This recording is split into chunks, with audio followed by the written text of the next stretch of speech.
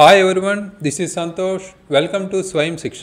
మనం గత కొన్ని రోజులుగా కరెంట్ ఇష్యూస్ అనేవి తెలుసుకుంటున్నాం, డిస్కస్ చేసుకుంటున్నాం. అందులో భాగంగా మనకి నెక్స్ట్ ఆర్టిఫిషియల్ సన్ అనేది రీసెంట్గా మనం న్యూస్లో చూసాం.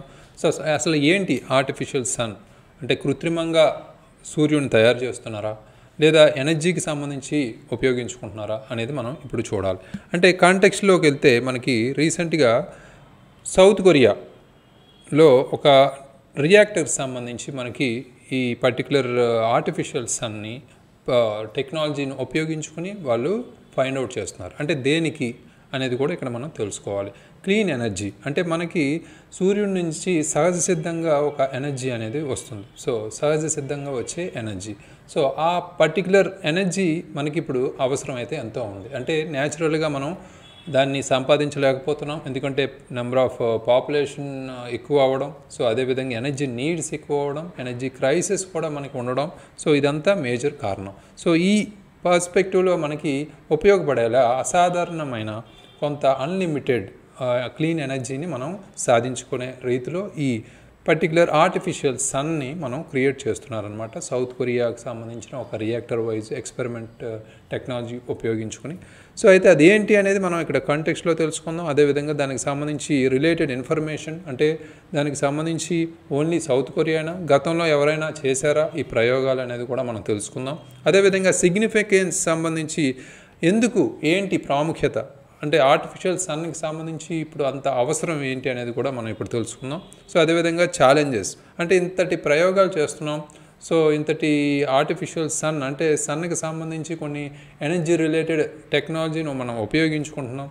బట్ దానికి సంబంధించి పర్యవసనాలు ఏంటి, సవాళ్ళు ఏంటి, సమస్యలు ఏంటి అనేది కూడా మనం తెలుసుకుంటాం. అదేవిధంగా చైనాస్ ఆర్టిఫిషియల్ సన్ ఈస్ట్, అంటే పర్టికులర్గా సౌత్ కొరియా కాకముందు మనకి చైనా కూడా ఇది స్టార్ట్ చేసింది. ఆర్టిఫిషియల్ సన్కి సంబంధించి ఈస్ట్ అనే ఒక ప్రోగ్రామ్ ద్వారా దాన్ని ఆర్టిఫిషియల్ సన్ సంబంధించి 2006లోనే స్టార్ట్ చేసింది. చైనా ఇలాంటి వాటికి ముందే ఉంటుందని అందరికీ తెలిసిందే. అందులో భాగంగా చైనాస్ ఆర్టిఫిషియల్ సన్ ఈస్ట్ గురించి కూడా మనం తెలుసుకుందాం. అదేవిధంగా ఈ ప్రాసెస్ అన్నిటికీ కారణం అంటే ఎనర్జీ సంబంధించి సూర్యుడి ద్వారా మనకు వచ్చే ఎనర్జీ ఒక న్యూక్లియర్ ఫ్యూజన్ తరహాలో ఉంటుంది. కాబట్టి ఆ న్యూక్లియర్ ఫ్యూజన్ అంటే ఏంటి, అదేవిధంగా దీనికి వ్యతిరేకమైన డేంజరస్ అయిన న్యూక్లియర్ ఫిజన్ అంటే ఏంటి, అంటే పర్టికులర్గా మనకున్న అణు విచ్ఛేదనం, అదేవిధంగా అణు విచ్ఛిన్నం అనే రెండు కాన్సెప్ట్లు డిఫరెన్సెస్ కూడా మనం తెలుసుకుందాం. ఫైనల్గా మనం వే హెడ్, అంటే ఇక్కడ పర్టికులర్గా ఇన్ని ప్రయోగాలు చేస్తున్నాం, తీసుకోవాల్సిన చర్యలు ఏంటి, అదేవిధంగా మనం ఇంకా ఎక్కడి వరకు ఉన్నాం, ఇంకా ఏంటి సాధించాలి, ఆర్టిఫిషియల్ సన్ని మనం పర్టికులర్గా ఇప్పుడు సాధించామా, ఇంకా మనం చేయాల్సింది ఉందా అనేది కూడా మనం తెలుసుకుందాం. అయితే ఫస్ట్గా మనం మొదటిగా చూసుకుంటే కాంటెక్స్ట్లోకి వస్తే మనం ముఖ్యంగా ఇక్కడ ప్రప్రథమంగా మనం మాట్లాడుకోబోయేది సౌత్ కొరియాకు సంబంధించి రీసెంట్గా మనం న్యూస్లో చూస్తే ఒక అన్లిమిటెడ్ క్లీన్ ఎనర్జీ ఒక గోల్ పెట్టుకుని వాళ్ళు ఆర్టిఫిషియల్ సన్ అనేది క్రియేట్ చేసుకుంటున్నారు. పర్టికులర్గా సూర్యుడికి సంబంధించి సాధారణంగా మనం జనరల్గా ప్రకృతి ద్వారా మనకు అందించే ఆ శక్తి ఏదైతే ఉందో, క్లీన్ ఎనర్జీ, స్వచ్ఛమైన శక్తిని మనం సాధించే రీతిలో సౌత్ కొరియా అయితే ఒక స్టెప్ ముందుకు వేసింది. ఇన్ఫర్మేషన్ రిలేటెడ్గా మనం మాట్లాడుకుంటే ఈ ప్రెజెంట్ అటెంప్ట్ గురించి మనం తెలుసుకోవాలి. ఇప్పుడు సౌత్ కొరియా చేస్తున్న అటెంప్ట్ పర్టికులర్గా మాట్లాడుకుంటే ఇది సౌత్ కొరియాకి సంబంధించి మనం మాట్లాడుకుంటే కొరియన్ పర్టికులర్ సూపర్ కండక్టింగ్, అదేవిధంగా ఎక్స్పెరిమెంటల్ రియాక్టర్, టొకమాక్ రియాక్టర్గా మనం దీన్ని పిలుస్తాం. Experimental Korean super conductor టొకమాక్ experimental రియాక్టర్గా మనం దీన్ని పిలుస్తాం. ఈ రియాక్టర్ సంబంధించి ప్రయోగంలో ముఖ్యంగా న్యూక్లియర్ ఫ్యూజన్ అనేది ఏదైతే ఉందో, మనకి అణు విచ్ఛేదనం అంటారు తెలుగులో. విచ్ఛిన్నం వేరు, విచ్ఛేదనం వేరు. అణు విచ్ఛేదనం, న్యూక్లియర్ ఫ్యూజన్ అంటే అణు విచ్ఛేదనం, అది ఉపయోగించుకొని వీళ్ళు నెంబర్ ఆఫ్ ఎనర్జీస్ని వాళ్ళు గ్యాదర్ చేస్తున్నారు. ఇక్కడ ఫర్ ఎగ్జాంపుల్ మనం చూసుకుంటే ఈ రియాక్టర్ ద్వారా వాళ్ళు ఆల్మోస్ట్ ఇప్పుడు 100 మిలియన్ సెంటిగ్రేడ్ టెంపరేచర్ని వాళ్ళు క్రియేట్ చేశారు 30 సెకండ్స్లోనే. అదే మన సన్కి ప్రకృతి సహజసిద్ధంగా మనకి సన్ ద్వారా మనకి ఆల్మోస్ట్ ఓన్లీ 15 మిలియన్ ఎనర్జీ అయితే వస్తుంది. 15 మిలియన్ సెంటిగ్రేడ్ హీట్ అయితే మనం జనరేట్ చేయగలం ఇదే టైంలో. సో ఇంత డబుల్, ఆల్మోస్ట్ ట్రిపుల్ కూడా మనం కావచ్చు, ట్రిపుల్ క్వాడ్రపుల్ మనకి ఎనర్జీ అయితే క్రియేట్ అవుతుంది ఇక్కడ. సో ఈ న్యూక్లియర్ ఎనర్జీకి సంబంధించి ఇది మనకి సౌత్ కొరియాకి సంబంధించి ఫాస్ట్ ఫార్వర్డ్గా ఉన్నారు ప్రస్తుతం. అయితే ప్రీవియస్ అటెంప్ట్స్ సందర్భంగా మనం మాట్లాడుకుంటే చైనా కూడా ఇలాంటి ప్రయోగాన్ని ఎప్పుడో స్టార్ట్ చేసింది. సౌత్ కొరియా అయితే ఇప్పుడు చేసింది, బట్ చైనా 2006లోనే దీన్ని స్టార్ట్ చేసింది. సో న్యూక్లియర్ ఫ్యూజన్ రిలేటెడ్గా ఉపయోగించుకొని పర్టికులర్గా ఈస్ట్ అనే ఒక ప్రోగ్రామ్ని స్టార్ట్ చేశారు.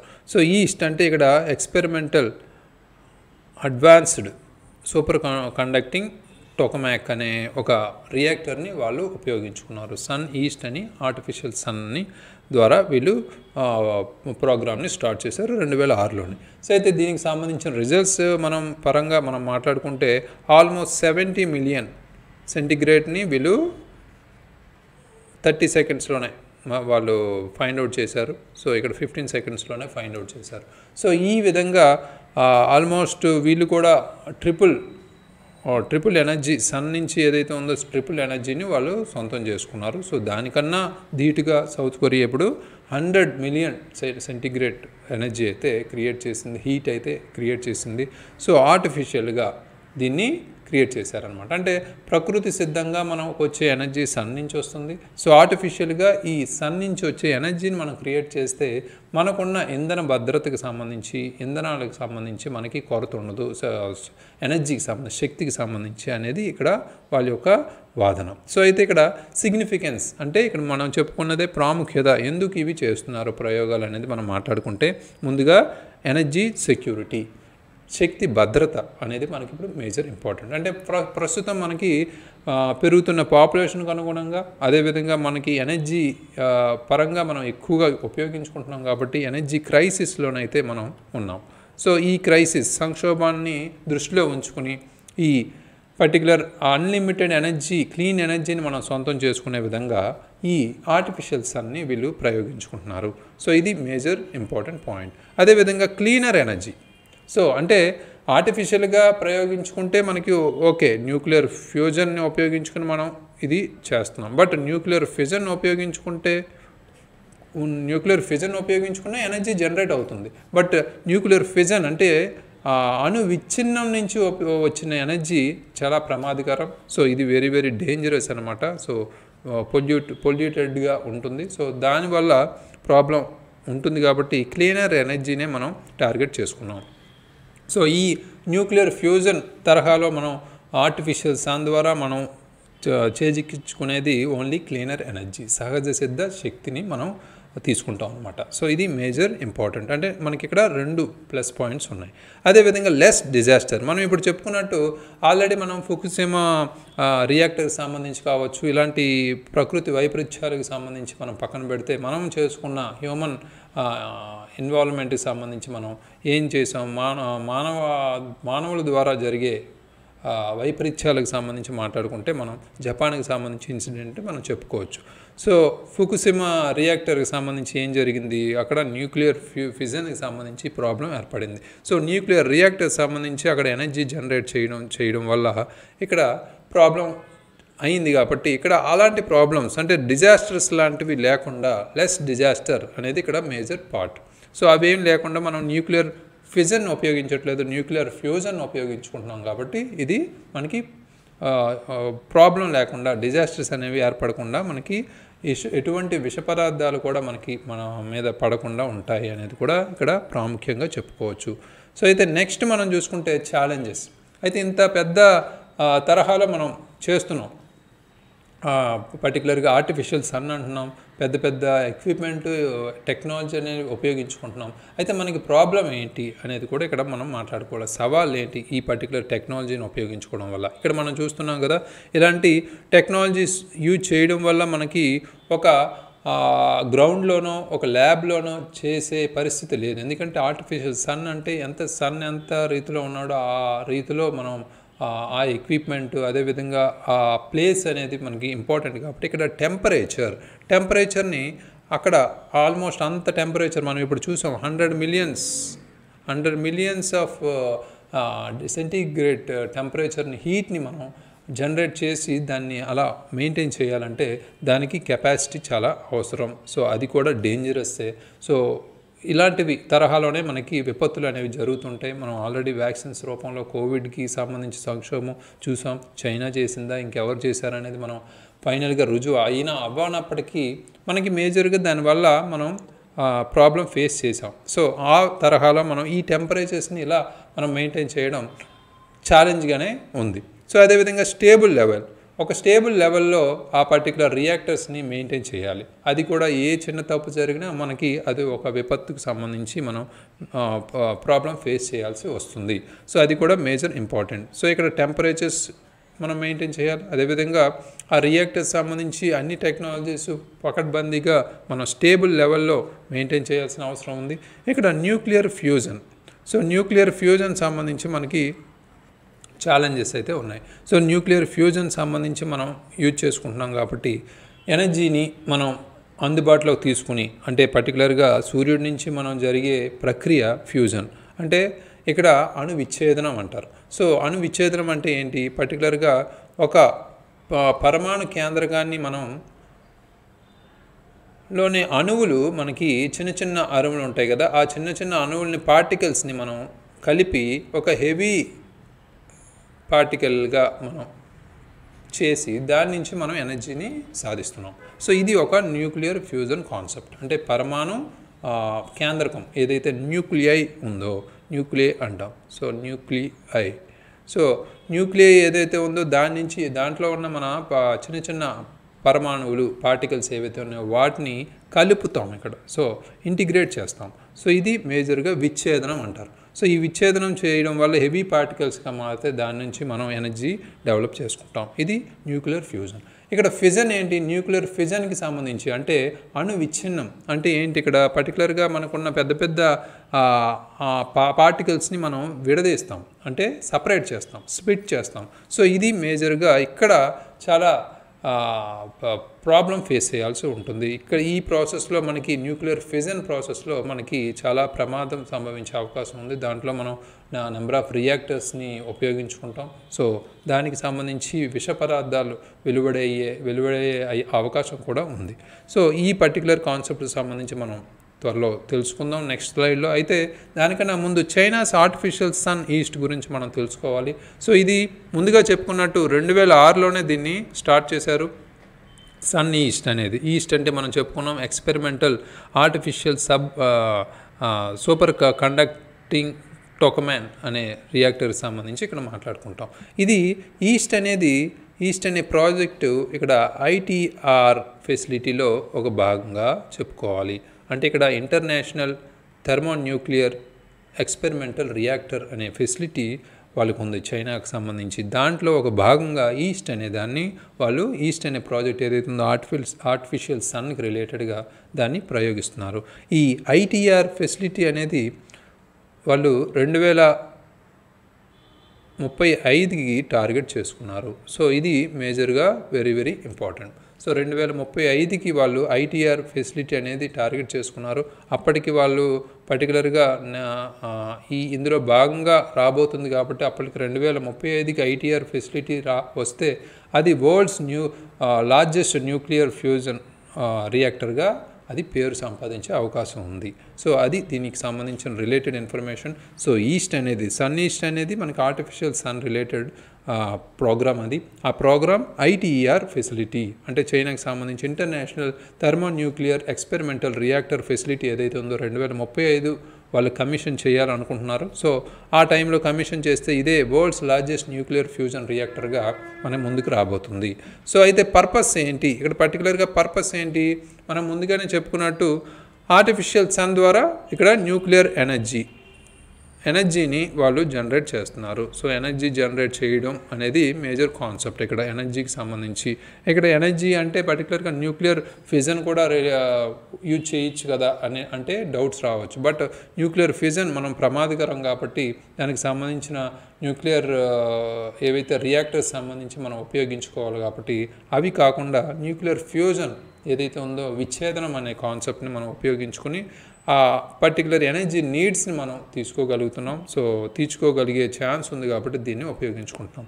అదేవిధంగా దీని వర్కింగ్కి సంబంధించి మాట్లాడుకుంటే మనం చెప్పుకున్నట్టు ఆర్టిఫిషియల్ సన్ ఈ ఎక్స్పెరిమెంట్లో ముఖ్యంగా ఈ పర్టికులర్ పరమాణువులు ఏవైతే ఉన్నాయో పరమాణు కేంద్రకాన్ని నుంచి విచ్ఛేదనం చేస్తూ ఆ విచ్ఛేదన ప్రక్రియ ఏం జరుగుతుంది, చిన్న చిన్న పార్టికల్స్ని మనం కలుపుతూ దాన్ని హెవీ మెటల్స్గా హెవీ పార్టికల్స్గా మనం క్రియేట్ చేస్తూ దాని నుంచి ఎనర్జీని మనం జనరేట్ చేస్తూ ఇది టెంపరేచర్స్ అనేవి నెంబర్ ఆఫ్ మోర్ టెంపరేచర్స్ ఏదైతే ఉందో ఆ సన్ ద్వారా ఎలా ఉంటాయో అదేవిధంగా ఇక్కడ టెంపరేచర్స్ని ఎక్కువ టెంపరేచర్స్ని మెయింటైన్ చేస్తూ తీసుకుంటారనమాట. సో అది మేజర్ ఇంపార్టెంట్. సో ఆ ఎనర్జీ మెయింటెనెన్స్కే మనకి చాలా ఖర్చు చాలా కెపాసిటీ అనేది మనకి అవసరం. సో అయితే ఇందులో ముఖ్యంగా మనం ప్రాసెస్లో మాట్లాడుకోమనేది అంటే జనరల్గా ఆర్టిఫిషియల్ సన్ అంటే కాన్సెప్ట్ మరి అంత మనం డెప్త్గా చూడాల్సిన అవసరం లేదు. బట్ ఇందులో ముఖ్యంగా మన ఎగ్జామినేషన్కి సంబంధించి 2 కాన్సెప్ట్స్ అయితే వెరీ ఇంపార్టెంట్. అవే మనం nuclear fission and nuclear fusion. ముందుగా చెప్పుకున్నట్టు మనం ఇక్కడ చూసాం పిక్చర్లో చూస్తున్నట్టు ఫ్యూజన్ అంటే ఏమన్నాం, విచ్ఛేదనం. సో ఇక్కడ చిన్న చిన్న పార్టికల్స్ ఏవైతే ఉన్నాయో వాటిని మనం కలుపుతున్నాం. సో కలుపుతున్నాం అంటే ముందుకు వస్తుంది ఈ 4 ఉన్నాయి కదా, ఇవి ఒక పెద్ద పరమాణు కేంద్రకంగా న్యూక్లియైగా ఫామ్ అవుతాయి. సో అదే ఇక్కడ చూసుకుంటే చూడండి మొత్తం అన్నీ కలిపి ఉన్నాయి ఆల్రెడీ. సో వాటిని స్ప్లిట్ చేస్తాయి అన్నమాట. ఇది ఒక ప్రాసెస్ ఫిజన్ అంటే విచ్ఛిన్నం. సో ఇక్కడ splits a large atom into 2 or more smaller once. అంటే ఒక ఉన్న ఆటమ్ని పరమాణు ఏదైతే ఉందో దాన్ని చిన్న చిన్న స్మాలర్ వన్స్ చిన్న చిన్న పరమాణువులుగా చేస్తుంది. అదే ఇక్కడ joins 2 or more lighter atoms into A larger one. అంటే చిన్న చిన్న పరమాణువుల్ని పెద్ద పరమాణువుగా చేస్తుందన్నమాట. అది డిఫరెన్స్ మేజర్గా.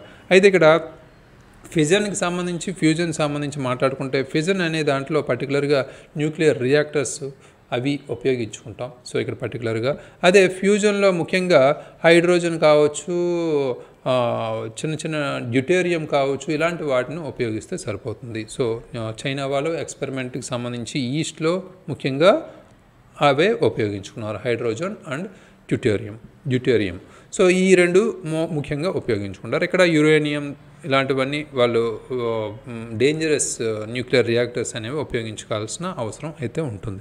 సో ఫిజన్లో మనం మాట్లాడుకుంటే ఫిజన్ ఉపయోగించుకుని నెంబర్ ఆఫ్ ఎనర్జీని మనం పర్టికులర్గా ఎనర్జీ క్రియేట్ చేసేటప్పుడు మనకి కెమికల్ రియాక్షన్ ఏదైతే ఉందో కెమికల్ రియాక్షన్ ద్వారా మనం ఎంత అమౌంట్ ఎనర్జీ తీసుకున్నామో దానికన్నా millions times more than chemical reactions అయితే ఫిజన్ ద్వారా అంటే విచ్ఛిన్నం ద్వారా మనం కెమికల్ రియాక్షన్ కన్నా ఎక్కువ number of times million times మనం ఎనర్జీని గ్యాదర్ చేయగలం, ఎనర్జీని సృష్టించగలం. ఇది మేజర్ ఇంపార్టెంట్. బట్ ఫ్యూజన్ కన్నా మనం చేయలేం, అది ఇక్కడ గమనించాలి. ఫ్యూజన్ కన్నా అంటే విచ్ఛేదనం కన్నా విచ్ఛిన్నంలో ఎనర్జీ తక్కువగానే జనరేట్ అవుతుంది. కాకపోతే కెమికల్ రియాక్షన్ కన్నా మిలియన్ నెంబర్ ఆఫ్ టైమ్స్ మనం ఎనర్జీ జనరేట్ చేయగలం. అది రెండింటి మధ్య డిఫరెన్స్. సో మేజర్గా ఇది ఫిజన్ అనేది విష పదార్థాలు బయటికి రావడం అది ప్రమాదకరం కాబట్టి చాలా కేర్ఫుల్గా ఉండాల్సిన అవసరం అయితే ఉంది. ఫ్యూజన్కి అటువంటిది ఏమీ ఉండదు, లెస్ డిజాస్టర్ ప్రాసెస్ కాబట్టి. సో ఇందులో ముఖ్యంగా సహజ సిద్ధమైన ఎనర్జీని జనరేట్ చేయడానికే వాడుతున్నాం కాబట్టి ఎక్కువగా ప్రమాదకరం అయ్యే ఛాన్స్లు అయితే లేవు అనేది ఇక్కడ మేజర్గా తెలుసుకోవాల్సిన అవసరం. అయితే న్యూక్లియర్ ఫిజన్ న్యూక్లియర్ ఫ్యూజన్ కాన్సెప్ట్స్కి మనం డిఫరెన్స్ తెలిసింది కదా. సో ఇది major important in this topic. అయితే ఇక్కడ మనం చేయాల్సింది ఏంటి? సో ఇప్పుడు నెంబర్ ఆఫ్ టెక్నాలజీస్ వాడుతున్నాం, నెంబర్ ఆఫ్ సిగ్నిఫికెన్స్ ఉంది మనం చేసే పని. సౌత్ కొరియాకి సంబంధించి కావచ్చు, అంతకుముందు చైనా కావచ్చు. సో ఆర్టిఫిషియల్ సన్ని మనం ముందుకు తీసుకెళ్తున్నాం ఎనర్జీ రిలేటెడ్గా, ఎనర్జీ సెక్యూరిటీని మనం ఉపయోగించుకోవడానికి, అది కూడా క్లీనర్ ఎనర్జీ కోసం. అంటే స్వచ్ఛమైన సహజ సిద్ధమైన లేదా స్వచ్ఛమైన శక్తి మనకి సూర్యుడి ద్వారా ఎలా వస్తుందో అదే విధమైన శక్తిని మనం గ్రహించడానికి ఇది ఉపయోగిస్తున్నాం. బట్ ఇంకా చేయాల్సిన ఉంది, లాట్ టు బీ హ్యాపెన్. అంటే ఇంకా చేయాల్సిన ఉంది, చాలా టెక్నాలజీని ఉపయోగించుకుని ఇంకా ముందుకు వెళ్ళాల్సి ఉంది. మొత్తం ఫుల్లీ ఫంక్షనింగ్ ఆర్టిఫిషియల్ సన్ అంటే కృత్రిమ సూర్యుడిని మనం ఫుల్గా మనం పనిచేసే విధంగా మనం కల్పించుకోవాలి అంటే కంపల్సరీ ఇంకా మనం తీసుకోవాల్సిన చర్యలు ఉంది. ఒక పక్క మనం ఈ టెంపరేచర్స్ని మనం మెయింటైన్ చేస్తూ ఉండాలి. దాంతోపాటు మనకి పర్టికులర్గా ఆ స్టేబుల్ ఎన్విరాన్మెంట్ని కంటిన్యూ చేస్తూ ఉండాలి. సో ఇటువంటి తరుణంలో ఆ న్యూక్లియర్ ఫ్యూజన్ని మనం ప్రాబ్లమ్స్ లేకుండా, ఇష్యూస్ లేకుండా ముందుకు తీసుకెళ్ళాలి ఆ కాన్సెప్ట్ని. సో అది కూడా వెరీ వెరీ ఇంపార్టెంట్. సో టోటల్గా ఈ కాన్సెప్ట్ సంబంధించి మనకి ఎగ్జామినేషన్ పాయింట్ ఆఫ్ వ్యూలో nuclear fusion and nuclear fission రిలేటెడ్గా అడిగే ఛాన్స్ ఉంది. సో ఆ కాన్సెప్ట్స్ మేజర్గా అడిగే ఛాన్స్ ఉంది. అట్ ద సేమ్ టైం మనకి సౌత్ కొరియా రీసెంట్గా ఎవరు చేశారని ప్రిలిమ్స్ ఓరియంటెడ్గా కూడా క్వశ్చన్ అడిగే ఛాన్స్ ఉంది. సో సౌత్ కొరియా రీసెంట్గా ఈ ఆర్టిఫిషియల్ సన్ అనే ఎక్స్పెరిమెంట్ని స్టార్ట్ చేసింది. బట్ ప్రీవియస్గా ముందే చైనా 2006లోనే స్టార్ట్ చేసింది. ఇది మ్యాక్సిమం గుర్తుపెట్టుకోవాల్సిన అవసరం ఉంది. సో ఇది ఈరోజు topic. Thank you very much. All the very best.